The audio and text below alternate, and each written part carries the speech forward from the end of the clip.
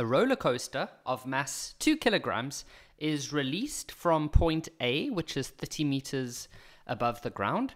We can see over here that they've said 30 meters, and then the cart moves along a frictionless surface. Only in grade 12 will we actually start adding friction for these kinds of questions.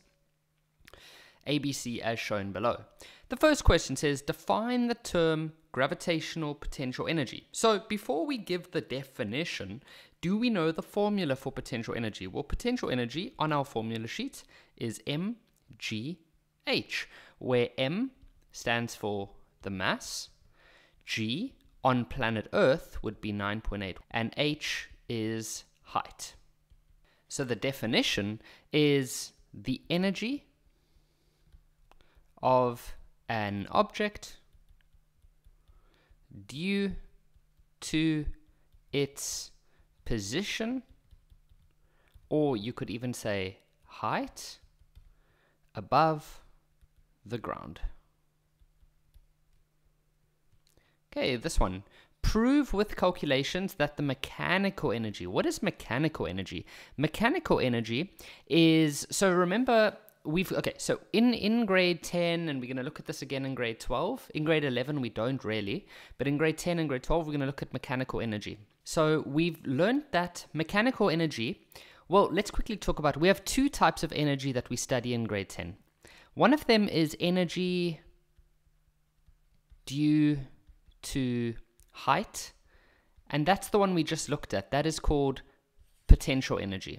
Okay, so we call that one, or I'll just say potential energy, EP, energy potential. Then we get another type of energy in grade 10, which is energy due to how fast an object is moving. An object is moving, and that is called kinetic energy. Kinetic energy. Now, if you take those two energies and you add them together, that is called mechanical. So it says prove with calculations that the mechanical energy at point A is 588. So is the object moving over there? Let's just see. The roller coaster is released from rest. Okay, so not moving. So that means, okay, so normally you would have to say that the mechanical energy is kinetic plus potential. But because the object is not moving, the kinetic energy will be 0, because kinetic energy is a half mv squared. And if the v is 0, so we could even say that, because we know that kinetic energy is a half mv squared, and we know that potential energy is mgh. So we could say a half times the mass. What's the mass? 2. What's the velocity? 0. Plus, what's the mass? 2. What's gravity? 9.8. What's the height? 30. You see, I'm just using this formula, and then for the kinetic energy, I used its formula, and for the potential energy, I used its formula. And so if you go work this out, you end up with 588 joules.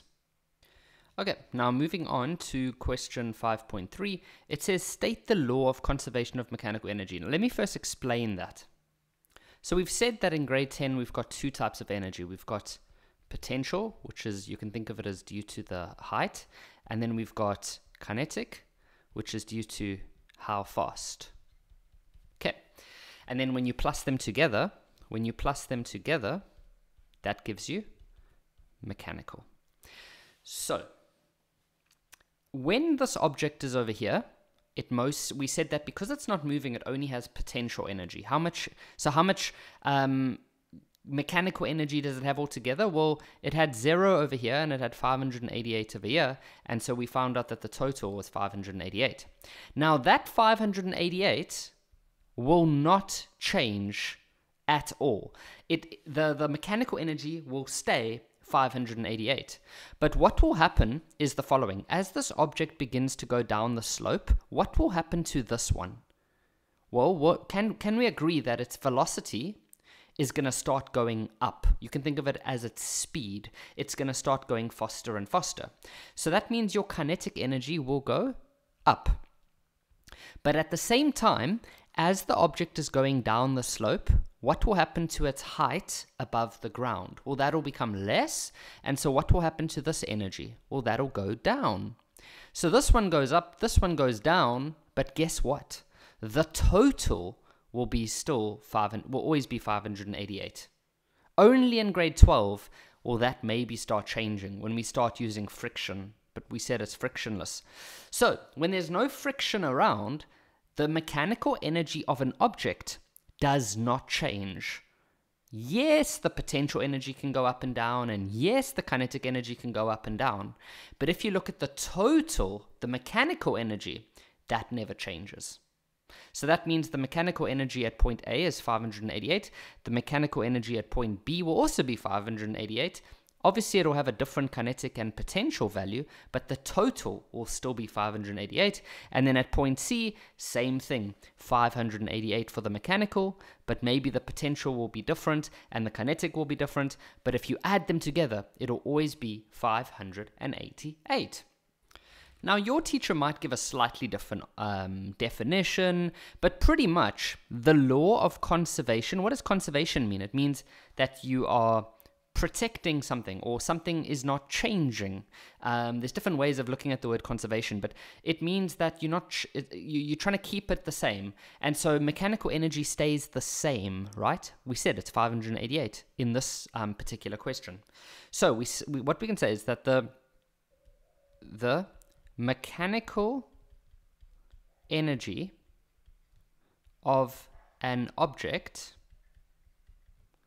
in an isolated system. Isolated just means that if something's isolated, it means that it's shut off from the rest of the world. What they mean is, if you're just looking at this little box system over here, and you don't have any other things coming in, like friction, you don't have any of that coming inside. We're just pretending that it's a nice, perfect little world where there's no things like friction, air resistance, all of that. Then we say that the mechanical energy of an object in an isolated system is conserved, meaning it stays the same. This question, calculate the velocity at point B. Now check how easy this is, okay? Have a look at this. What we have said is that the mechanical energy never changes. So what is the mechanical energy at B? Well, there we go, 588. We know that. So we can say that the mechanical energy at B is 588. We don't even have to go do a calculation for that, because we know that mechanical energy stays the same everywhere for this object. Now we know that mechanical energy at B is going to be the potential energy at B plus the kinetic energy at B. Right? Because that's what mechanical energy is. So we can go fill in the formulas now. We know that this one is mgh, and this one is half mv squared. Those formulas are given to you on your formula sheet. And so what we can fill in here is 588, because we know that that's what the mechanical energy is. We know the mass of the object is 2. We know gravity is 9.8. We have the height over there as 10. We know the mass of the object once again is 2. We don't know the velocity. That's what we're trying to calculate, like that. And so you can go and type this on your calculator, and you get 196. So we can say 588 equals to 196 plus. Now this you can type on your calculator, just this part here, half multiplied by 2, that's 1. And so 1, I don't need to put a 1 there, because if there's a 1 there, then it doesn't, you can just leave it out. We know that there's a 1 there. So now we just solve. So we take the 196 to the left. So we say 588 minus 196, and that'll give us 392 equals to the velocity of B squared. And then to get velocity of B by itself, you take the square root of 392. And so the velocity of B will be 19. If you round to 2 decimal places, it'll be 19.80 meters per second. And then this last one says, how will the mechanical energy of the cart at point C compare with the mechanical energy at point B? It will be exactly the same. So we're going to say here same. Or so they said equal to. So we're going to say equal to. And then just say mechanical energy is conserved. Mechanical energy is conserved. Remember, guys, In grade 10, mechanical energy does not change no matter where the object is. All that happens is the potential energy changes and the kinetic energy changes. For example, I told you that as you go down here, what will happen to the potential? It'll become less because your height is decreasing. But what will happen to your kinetic? It'll go up because you're speeding up. But then when you go from B to C, well, now all of a sudden the object's going uphill. So what would happen to its potential energy? Well, that will begin to increase again because the height is increasing.